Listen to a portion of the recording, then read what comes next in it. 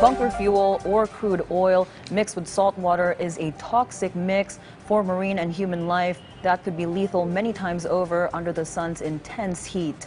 A claim an environmental science professor opined that could ultimately end up a bogey for prospective tourists to the province that Naomi Tiburcio hashes over in this report.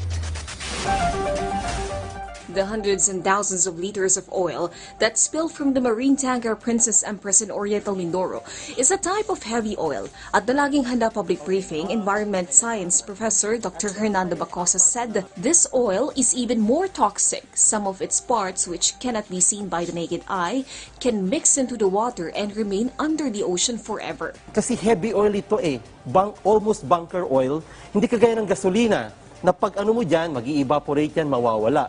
Ito kasi, pag bumaon yan sa lupa, it could last forever. If we cannot remove them, kasi ang iba we cannot see them, it could last for decades. In addition to this, after Pag-asa announced the beginning of the dry season, the expert warns that the intense heat may have an effect on the oil spill in Oriental Mindoro and other provinces. Ina-atake niya yung aromatic hydrocarbons and kino-convert niya into ang tawag natin byproduct na mas toxic po ito kaysa sa original na hydrocarbon.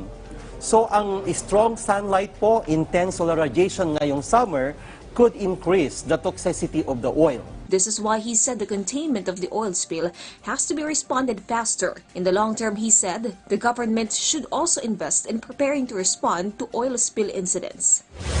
Meanwhile, Puerto Galera Mayor Rocky Ilagan clarified that the oil spill did not reach the waters of their town. University of the Philippines Marine Science Institute Associate Professor Dr. Irene Rodriguez earlier said that the direction of the oil slick may spread into the municipalities or coastal environments of Calapan, Puerto Galera, and some other places in Batangas based on water currents and wind flow. Mayor Ilagan expressed his disappointment on the projection because of its effects on their tourism. Dito po sa amin sa Puerto Galera, awa po ng Panginoon, talagang negative po kami sa oil spill, sir. Hindi po at malaki pong tulong sana kung nai-relate natin ito sa ating mga kababayan. At ako naman po ay nakikiusap din sa ating mga eksperto sa MSI.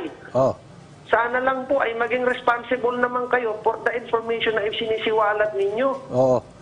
Okay. Kasi ang dami pong livelihood, daming buhay, daming hanap buhay ang naaapektuhan. However, Mayor Ilagan assured that they are prepared to mitigate the effects of oil spill in case the worst comes. Naomi Tiburcio, for The Nation.